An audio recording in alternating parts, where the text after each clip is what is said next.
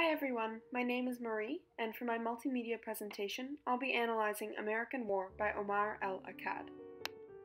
American War is a novel about the disastrous Second U.S. Civil War. Set post-climate crisis in the late 21st century, the novel gives a frightening glimpse into a very possible future. When the American government bans the use of fossil fuels, the Deep South forms its own state and declares war on the North, but soon favors the losing side.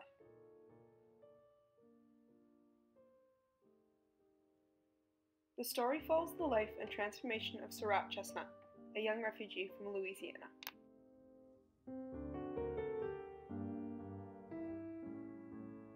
Akkad provides a compelling depiction of a plausible dystopian future of the U.S.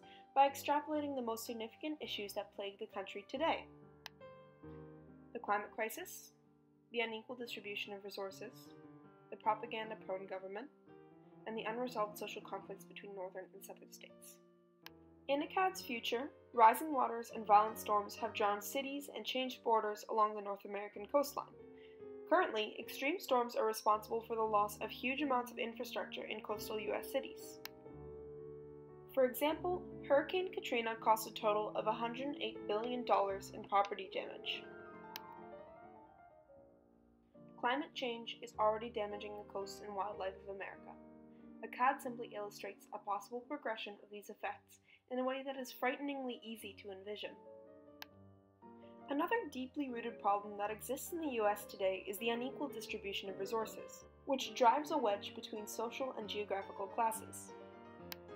Whereas the future southern US appears to have more resources because of its access to fossil fuels, the riches are actually dwindling, all the while the North grows stronger with its use of renewable energy. This discrepancy parallels the growing gap between the rich and the poor in America today.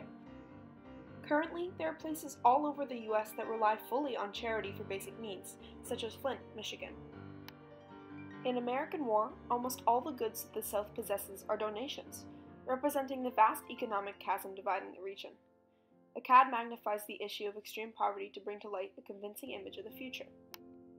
Similar to control through allocation of resources, the U.S. government controls citizens with misinformation. Since hatred is derived from fear of the unknown, it is easy to manipulate others by restricting their information about the enemy.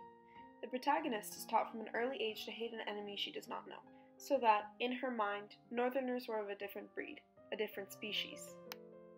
Donald Trump regularly uses the same tactic of making immigrants seem like threatening, mysterious others in order to manipulate the viewpoint of American citizens. Conflicts caused by misinformation and heated by propaganda continue to fuel hatred in modern-day politics. Akkad illustrates how this deception could look in the case of a second civil war. America's first civil war lasted from 1861 till 1865. Akkad uses the real-world stressors illustrated before to inflame pre-existing prejudices between North and South, with the addition of fossil fuel scarcity as a trigger for war. Though it could be argued that there is no longer such a drastic separation between the northern and southern states today, there is still a visible divide in the support of the two primary American political parties, i.e. red versus blue states. A factor that seems to stick in the real-world southern mindset is their connection to history, as can be seen by the support of conservative ideals today. Akkad says in an interview that the Southerners, who are on the losing end of the war, are obsessed with the past. Though Akkad is referring to the novel here, this statement could be equally applied to American realities, like its Civil War or the more current conflict between Republicans and Democrats. America's actual past is the reason this fiction is such a compelling prediction. In conclusion, American War is a unique idea about a possible future that feels grimly accurate. Akkad's writing is compelling because it builds on existing issues in the US, using examples of current conflicts as a template for a fictional narrative. The conflicts comprise the ever-worsening climate crisis, the inequality of assets, the untrustworthy authorities, and the simmering resentment between northern and southern states. The current global situation leaves all but the most willfully ignorant reader wondering, what if Omar Akkad is right?